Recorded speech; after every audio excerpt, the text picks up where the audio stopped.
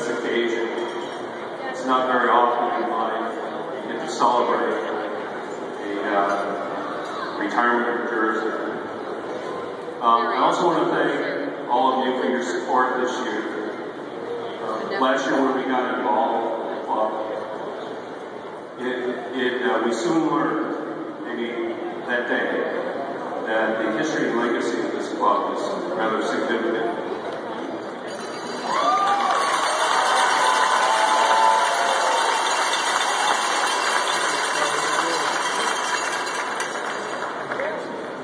We decided to embrace that history and legacy and made a commitment to try and live up to the standard set a number of years ago. By the way, one other quick thanks, and that is to our booster club and all the work that they've done for our team.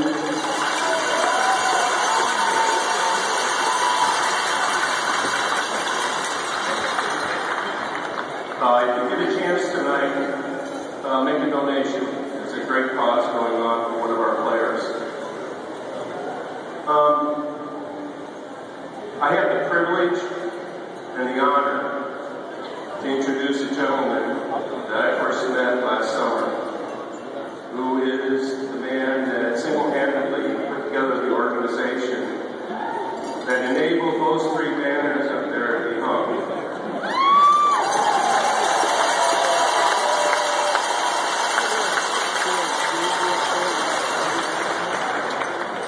Now, I'll tell you that as a caretaker of this organization, coming in, there's a big shadow that is cast by this man. But without further ado, so that we can get on with this evening in this celebration, I'd like to introduce to you the original Mallard, Howard Coleman.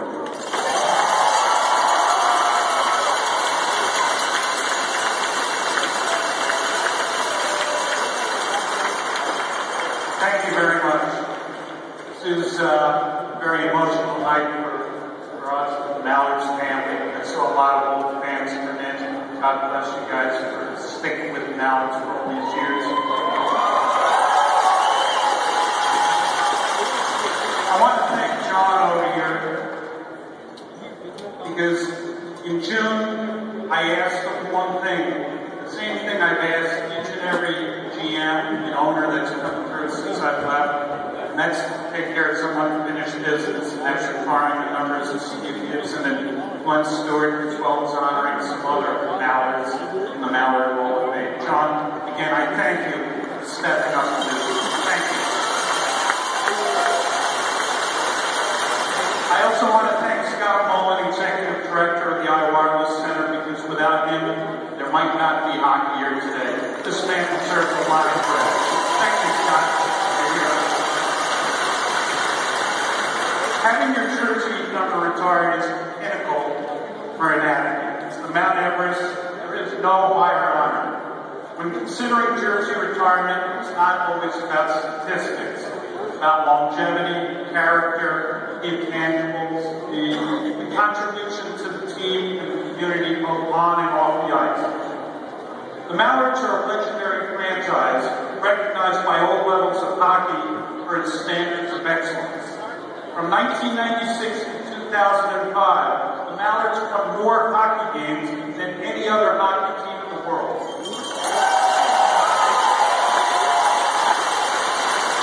Let me repeat that. More wins than any other hockey team in the world. 50 wins, 6 consecutive seasons, breaking the Bruins and the Canadiens' record of 50 wins in 7 out of 9 years, 3 championships. And we didn't buy our championships like our friends in Michigan or Indiana. We outworked them. Yeah, that still burns me. Winning is a habit. It doesn't happen by accident. It happens through great staff, coaches, and players, and the motivation not to disappoint great fans. It happens because of people like Steve Gibson.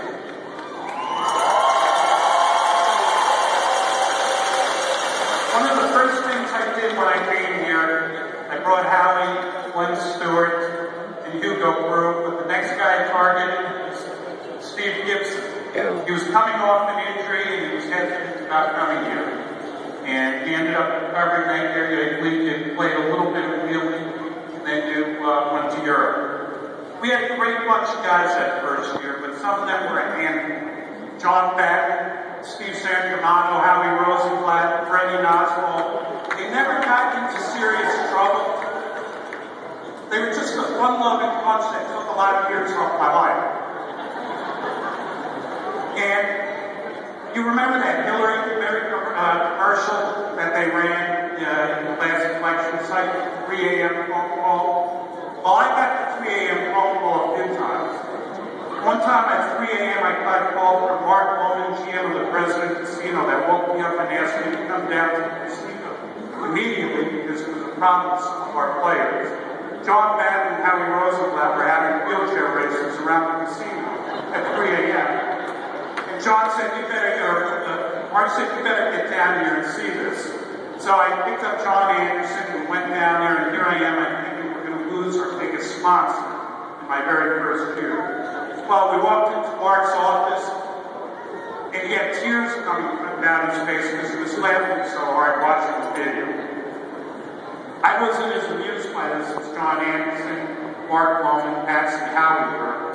But we won the championship, and I decided that maybe we needed a few more players to pull up the maturity level, just for my own sanity. I wanted serious hockey players who could be leaders both on the ice and off the ice that would balance out the fun-loving lunatics. It's a bit ironic tonight that the exact type of guy I was looking for is currently the coach of the Rio Grande team. Terry Toporowski, the former Blackhawk captain, went on to become a captain for 4 different NHL teams. I wanted Terry Toporowski, a franchise cornerstone, someone who would define our franchise. So after that year, I hit target Gibby after we won our first cup and made a pitch to him, worked him real hard, got Glenn Stewart on the phone with him, and finally we convinced him to come here and play for Quad City. With Gibby, knew exactly what you were going to get every night, an honest effort. He eventually became our captain, quiet leader, and sometimes I wanted him to be louder, but that was just not him.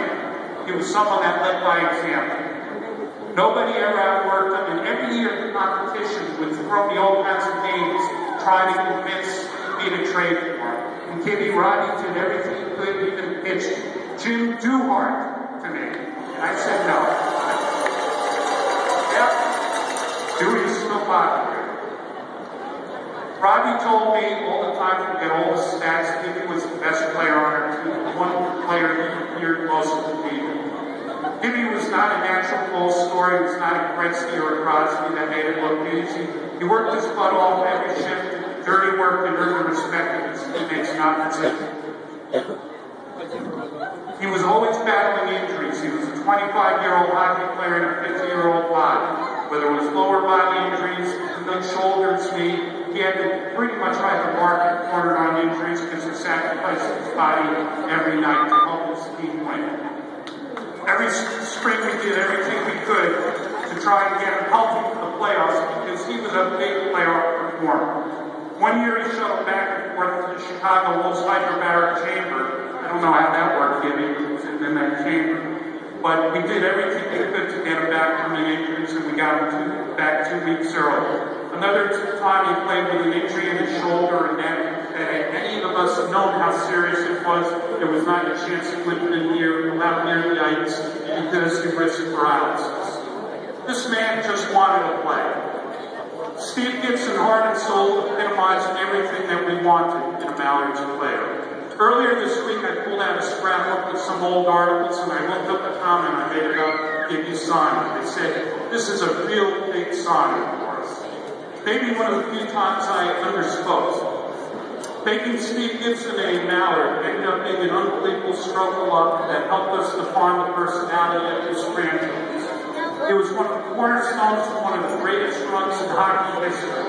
It also worked out well for him personally as he met his wife Tracy and opened up a highly successful business and was settled here first with the tournament.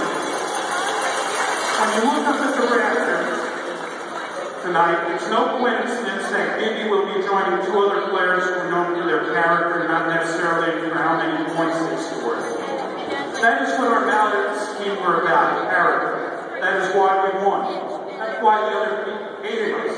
That's why we were the evil empire. And that's why they tried to copy us.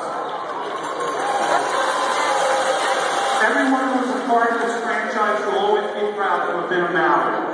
Next time you see John Anderson, Matt Shaw, Pearl McLean on TV during an NHL game, look at their finger and you will notice them wearing their Mallards ring. They all have other rings, including Stanley Cup rings, but they all choose to wear their Mallards ring. That's called Mallards pride, a legacy that Steve Gibson helped create.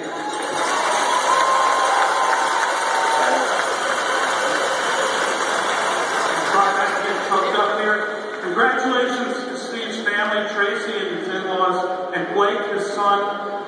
I hope you remember that night that your dad was honored for being one of the greatest players and one of the greatest minor league hockey teams in history. We hope that one day you two will wear the Mallards uniform.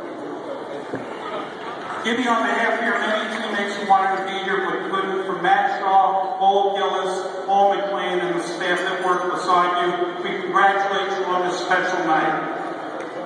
And finally, to this Mallards team right in front of us right here, and David Bell. You guys play with the heart, determination, and the courage that is epitomized of our franchise, and you make us proud.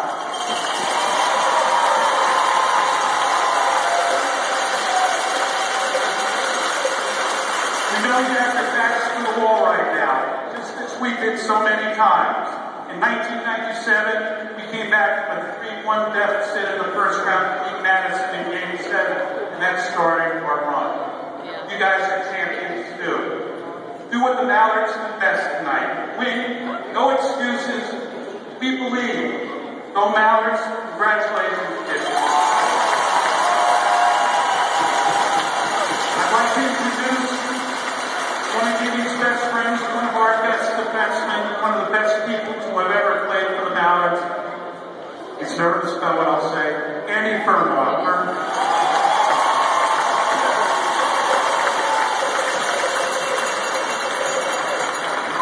Thanks, Howard. Steve and I have combined together for 4 years. However, our friendship has gone far beyond hockey, as 12 years later, we're still great friends. The first time I met Steve was when a group of guys got together to skate prior to the season. I heard from other players how great the player Steve Gibson was. After watching him skate that first time, I was asking myself, has this guy ever skated before? And then questioned what kind of league I was coming into.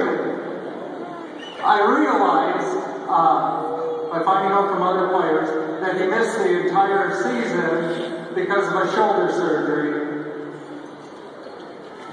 However, by the start of that season, he was named our captain. And in our first game, I remember him scoring 2 goals and had 2 assists. This showed Steve's constant hard work and determination, which is why he was looked at as a leader of this team and why we won a championship. Another memory that sticks out in my mind was also my first year. I was run from behind and knocked out right in that corner. As I woke up in a pool of blood, the first thing I saw was Steve standing over the top of me, and I was expecting "Are you okay?" But instead, he was yelling at me, "You need to protect yourself." That was great advice. I would have appreciated it more if he would have told me that earlier. Steve has always been the type of leader who's been looking out for everyone else. After I finished playing hockey, my wife Kelly and I remained in the Quad Cities. The hardest part has been being away from our family in Minnesota. Steve and Tracy have made this an easy transition for us, and they have welcomed us into their family, and have always been great friends, and we can always count on them in every situation.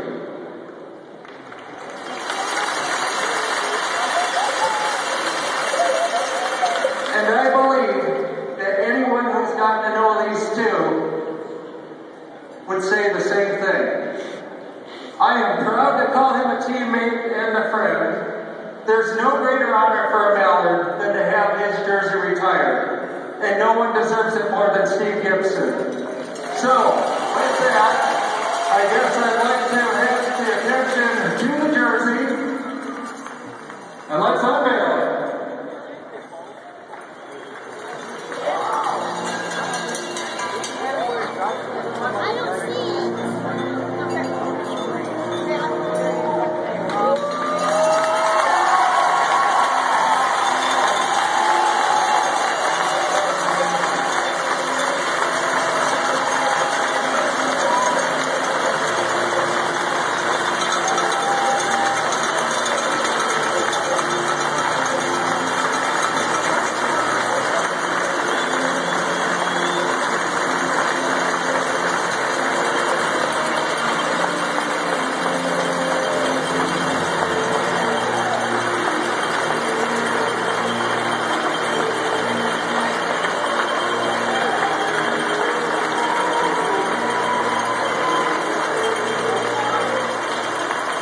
Now, the captain, number 55, Steve Gibson.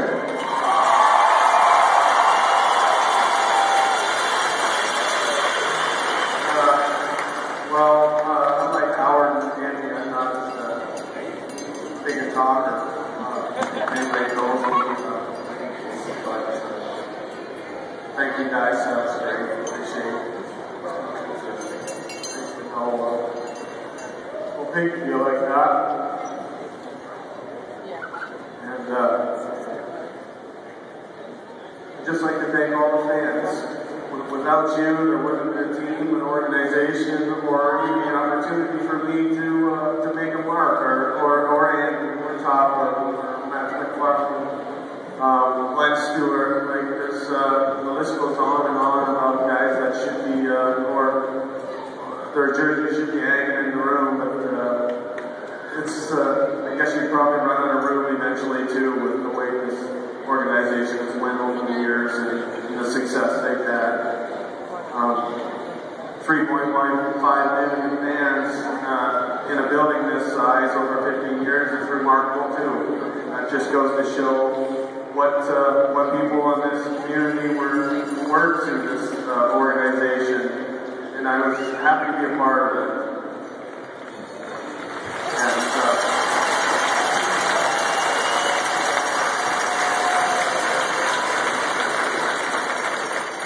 The guys over there on the bench, we always live by a saying.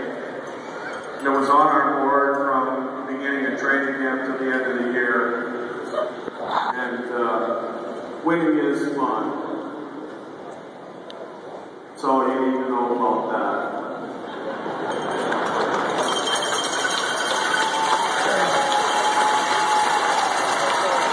But I would like to thank the organization, Myron, for taking the opportunity to have this night, and it's a real honor. I'd just like to thank everybody, and I hope in the years that we were playing, everybody got their money's worth on their tickets and enjoyed the time like we did. Thank you. One last thing I'd like to do, Marty Killian and Carl will block one last presentation to you. And then we'll get ready to rock.